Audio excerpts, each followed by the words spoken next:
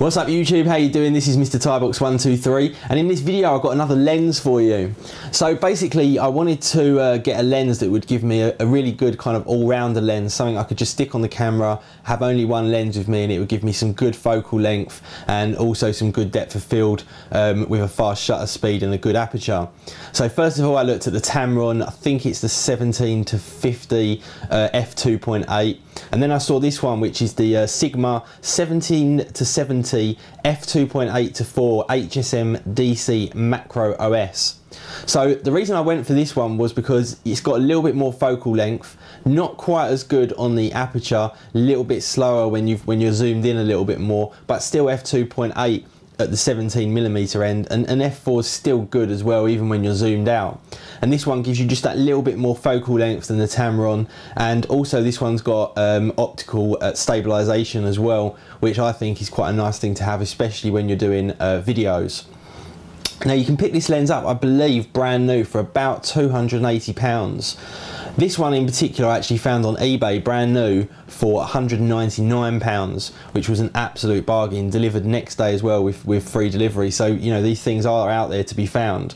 Now obviously my one is for the Nikon camera, and what I'm going to do is we're just going to check this out on the D7000, but let's just have a look at what we get in the box first. I'll just give you a close-up of the box there just so you can see exactly what one it is. So like I said, 17-70 f2.8-4, so the aperture does change as you're zooming in. And let's just see what we get here in the box. So a whole load of instructions, mainly in Japanese and whatnot. I'm guessing that's the warranty information as well. And then we're straight into the lens. Shame Sigma don't put as much effort into the packaging as Nikon do with the nice gold, but anyway. So here we go, here's the lens guys. Whew, feels really heavy.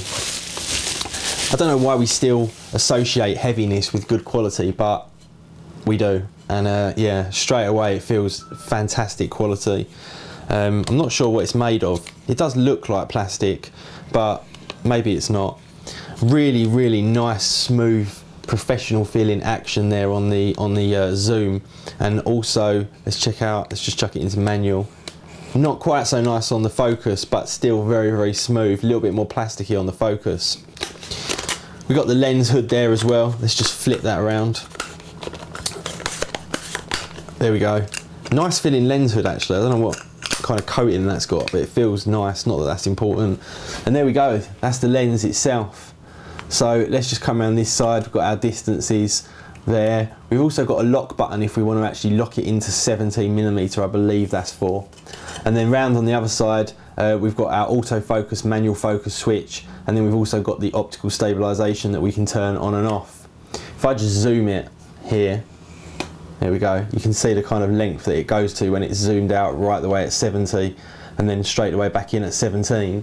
So actually not a huge lens when it's in at 17, but the zoom is something that protrudes rather than being built into the lens, so it does get that little bit bigger when you're kind of zooming into your subject. Let's just take a close up there of the writing on the actual lens itself. It does feel really heavy. It's got kind of just a really nice feel to it for some reason. I don't know why, because it is plastic, but it definitely has a nice feel to it. So I've got the 40mm that I did a video on not so long ago on there at the moment, and you can kind of see the difference there, bearing in mind we've got the little cap on the end.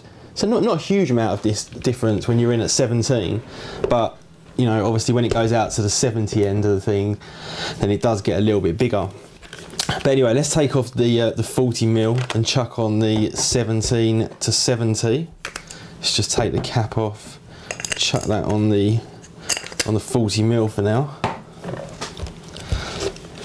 Line up with Sigma the red dot to the white dot, and there we go. We're on there. So that's on the D7000. Massive bit of glass there at the end. You can see it in there. And one of the things that I really like about the Sigma lenses is they've got the HSM motor, which I think is something like hypersonic, which is supposed to be really quiet. So let's just take a little listen. I've got the wireless microphone on here when we're focusing in and see how noisy it is. Bearing in mind that I'm literally right on top of the microphone here. So the lens is moving and it literally is virtually silent. I don't know if you guys can hear that, but it is virtually completely silent, really quiet, which is nice. Let's just see how quick it is to focus. Bang, done. Very quick on the focus. I think probably a little bit faster than the prime lenses that Nikon supply. Let's just take a little picture here so we can get some idea of what the macro functionality is like. So I'll zoom in on my keyboard and I'll get really close to it as well. I don't think this is, oh, you can see I've literally just banged into it there. That's how close I am, and we're still getting a focus as well. So let's just take a shot of that. There we go. Yeah, that really is quite close. I'm zoomed right the way in there. Let's see what it's like with it out at 17. Here we go. So another thing that I really liked about this over and above the Tamron was the fact that it's got the macro functionality as well. Now it's not true macro, I don't think it does one-to-one, but at least it allows you to get in really tight to whatever you're taking a photo of or a video of, and especially when you're doing the kind of videos that I do for YouTube and you want to get nice and tight in on the product, this really does help, whereas I think the Tamron lens you've got to be a little bit further away. Let's just chuck the blue microphone up here and let's get an idea of the bokeh. So first of all we'll do it right the way in. God, that focuses so quickly. Do that right the way in at 70. Bang, really nice bokeh on there. Now let's just get right the way back out and we'll come in tight on that at 17.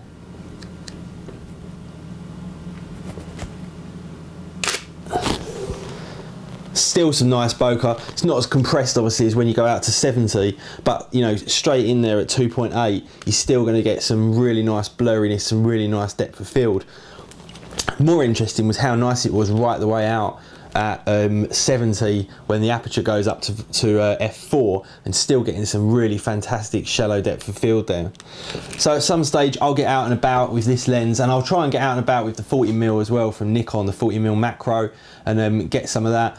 But hopefully that's given you some insight to the 17 to 70. Sounds like it's got a really quick focus.